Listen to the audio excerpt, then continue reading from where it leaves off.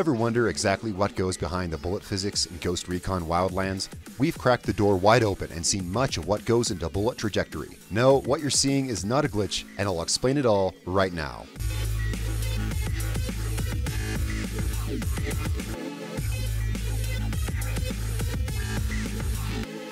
What's up guys, Darkdally here playing Ghost Recon Wildlands, and today we're having a deep look into how the game calculates and projects bullet physics.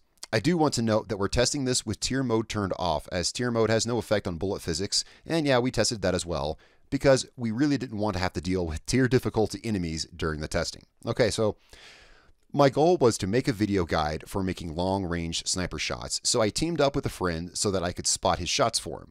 What we found happening was that even at only 400 meters, he could not hit the target no matter how many times he shot. Now, I'd seen this before, but just chalked it up to one person trying to give directions to another person who was too far away who couldn't visually see his target. But this time, we noticed a pattern. Here's my screenshot of his bullet pattern from my screen.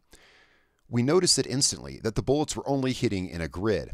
Of course, this was only what my screen looked like. Here's his screenshot of the exact same bullet grouping.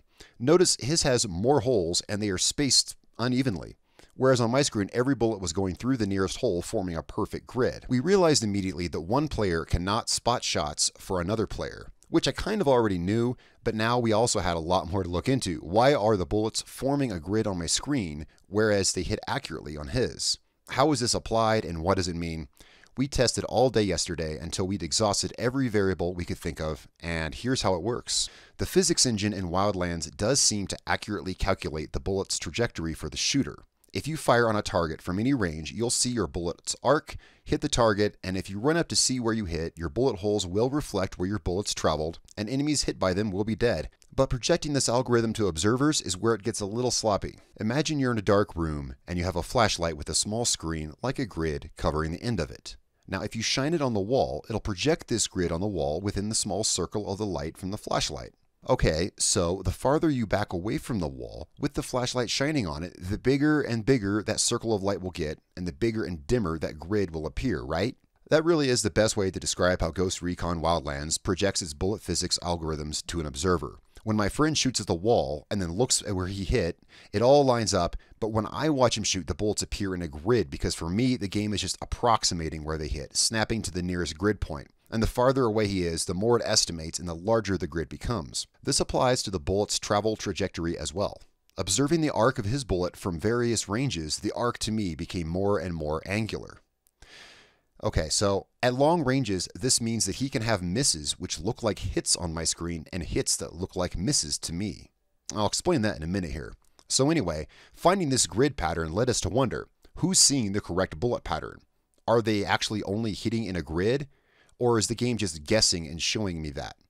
We tested this on a variety of surfaces, from walls to the ground, vehicles, objects, and even enemies, and it all holds up. The answer is that it is indeed only estimating the bullet hits for me, the observer. The grid begins to appear to the observer at around 175 meters, and we tested it all the way out to 1.9 kilometers, and the grid just gets larger and larger and larger. When I held an enemy for him to shoot at a distance of 1.6 kilometers, we could see the grid pattern appearing around me on the ground at my feet.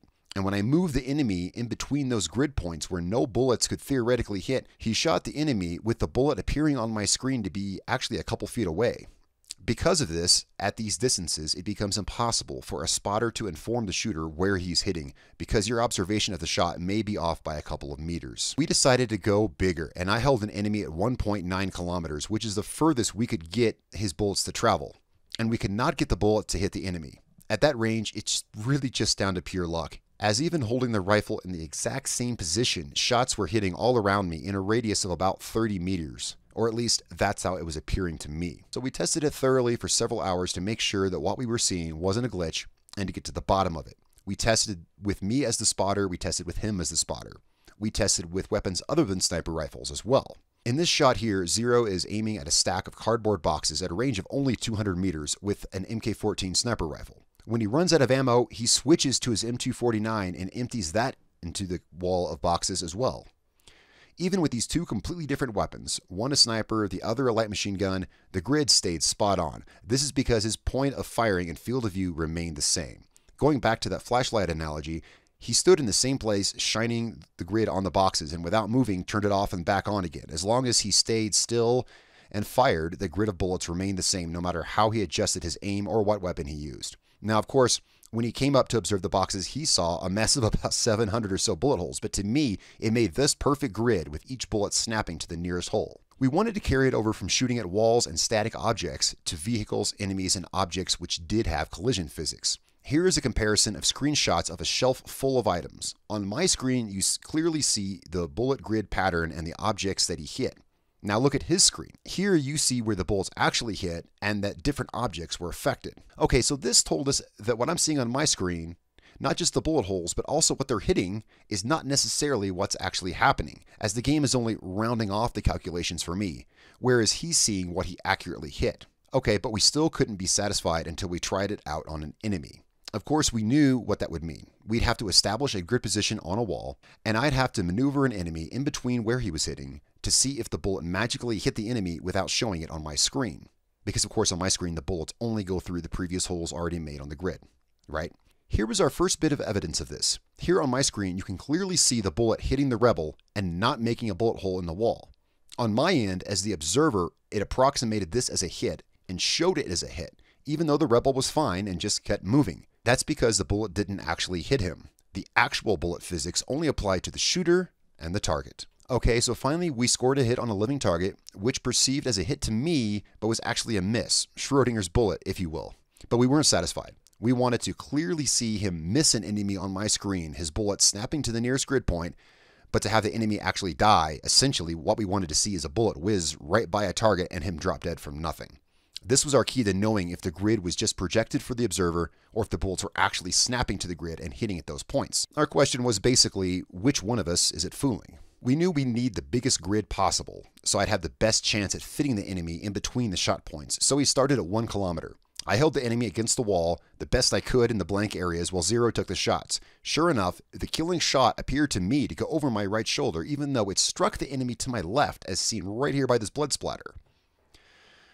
This confirmed for us that to the observer of another player shooting, any bullet hits are just approximations. And the further you are from the shooter, the more it just guesses, snapping the bullets to the nearest available grid point. Just as in the further you observe a bullet arc from, the more angular it gets until it's basically just a hexagon streaking through the sky.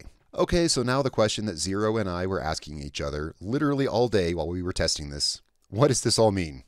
Most importantly, it means that no rifle testing can be done in co-op mode. I know this now, so all my future tests will continue to be single player, as they have been all along. It means trying to score that super long shot is all about luck. We were able to score a hit at 1.6 kilometers, but even though I had bullets appearing to hit all around me, we couldn't score a hit at 1.9 kilometers. The bullets are appearing to hit so far apart at greater distances that the observer can't tell within 6 or 7 feet where it's actually hitting. Now, I don't mean to say that Ubisoft got sloppy with the physics. That's just trying to shine some light on the system that's here. This is a system where you can hit a helicopter or an enemy from over a kilometer away, but just don't expect to be able to accurately measure its parameters from another perspective. Guys, thank you so much for watching. Hopefully you found this interesting and maybe enlightening, or at least entertaining. If you have any questions or comments, leave them below or in my Discord. The link to my Discord is in the video description. We've tested this for hours, and this was the best and most concise way I could think to put the info we gathered into a video. But we did a lot more testing than I showed here, so let me know if there's anything I missed that I can clear up. Alright guys, that's it for today. It's been a pleasure. I'm Darkdally, and I will catch you guys next time.